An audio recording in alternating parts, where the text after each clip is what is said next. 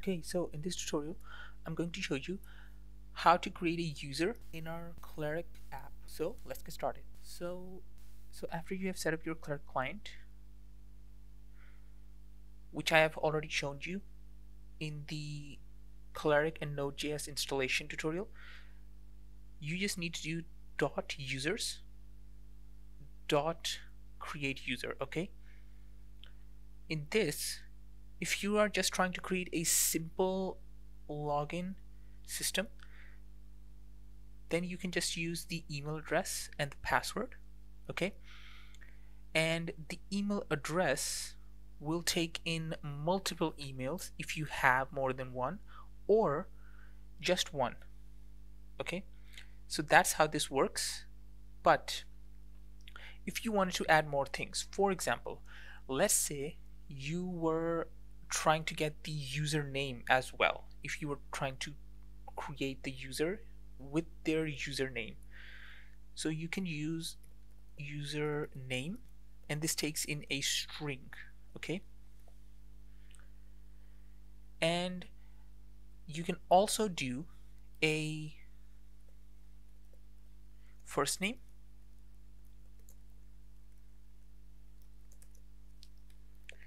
and last name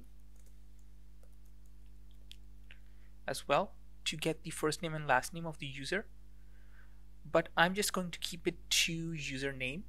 Okay, and I'm gonna be getting this using Thunder client because I want to keep things simple in this tutorial.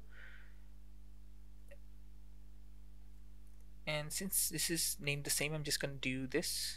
Okay, I'm gonna save this, and here I'm gonna create it, username, and I'll call this demo user 3. Okay, and I'll do email. I'll say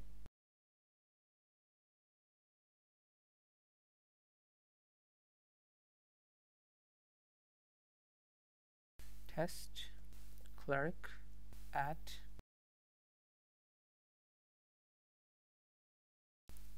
.com. For the password, I will do something really simple. Okay, and I'll just add 1 2 4.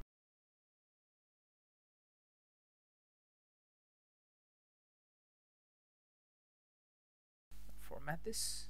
So when I'm gonna send this, you will see that I'm getting the username, email, and password here, and I'm putting those here.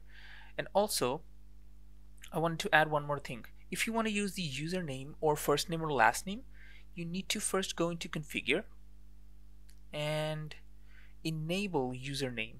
Okay, and for the first name and last name, you need to enable name. Okay, so back to my users. You can see I have only 2 users. It's Clerk test. Oh, okay. Change this to.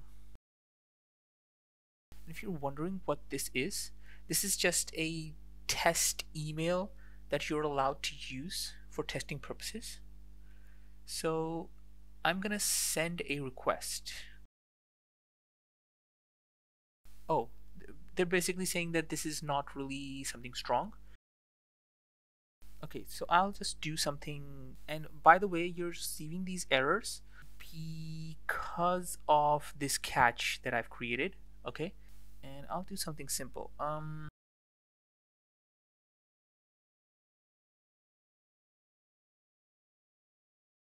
Now let's see this. Okay, so now my user is created. Okay, and as you can see, I have demo user 3, and this is their email and all of this data. Okay, so if I basically by email, let's do that. So as you can see, I have my user created. So this is how you create a user. I hope you liked this tutorial. Like and subscribe to stay updated on the latest tutorials, and I'll see you in the next one. Bye.